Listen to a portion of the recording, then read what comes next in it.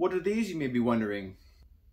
Well, these are the result of a lot of riding with a mere tire. Look at this. Mangled.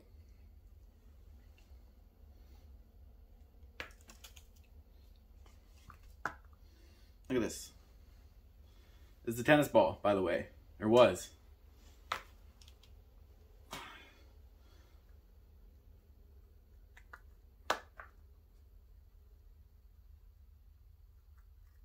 Hello, how are you? Blown out? Yes, I am. That's what happens when you ride with tennis balls in your tire instead of an inner tube or a mousse or something else. They were good. You know, they definitely served their purpose.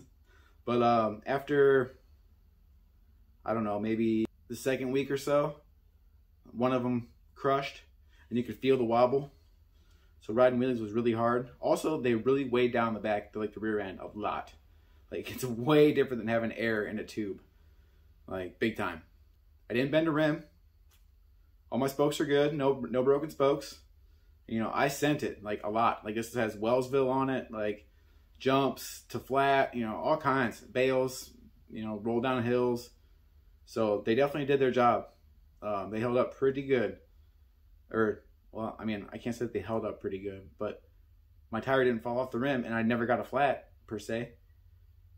I was always able to go riding until, you know, they all blew out like that, which was probably a whole season. So a whole season's worth of riding is what I got out of those tennis balls. And that's what they look like in the end. Not so good.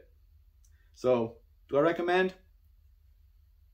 I don't recommend, but it's not the worst idea in the world. Will it work? Yes. Will you like it? Probably not.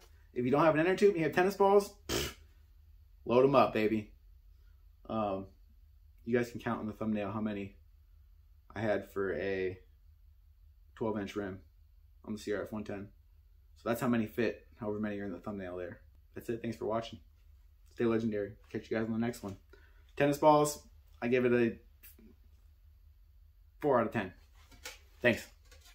Subscribe, like the video. Appreciate y'all. I mean, just look at them all. They're all blown out. Every single one. Completely toasted. Flat like pancakes, smashed like eggs on concrete. Yeah, open wide. Open like a chestnut. Look like chestnuts almost. But nope, they're tennis balls, or they were tennis balls. Not no mo.